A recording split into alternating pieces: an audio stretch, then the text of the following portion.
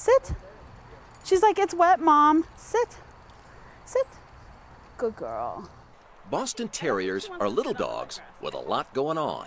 They are loyal, they're smart, they are clowns. And they love companionship. They just love bugs. So Cindy Marques is committed to helping the breed. This is Lucy. She's the reason I started with the rescue. Come on, buddy! Cindy volunteers for the MidAmerica Boston Terrier Rescue.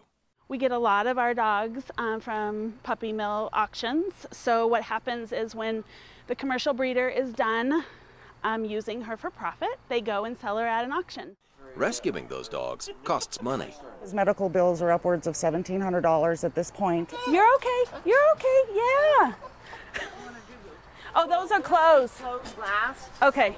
That's where Cindy comes in. If you do the same thing over and over again, it gets kind of boring. But she has the most creative mind that comes up with some of the neatest ideas for events that draws people in and they have a good time. Cindy's idea for a giant garage sale paid off in a big way recently, raising more than $3,000. All of the money that we raise at our fundraisers goes into the medical fund for MidAmerica Boston Terrier Rescue.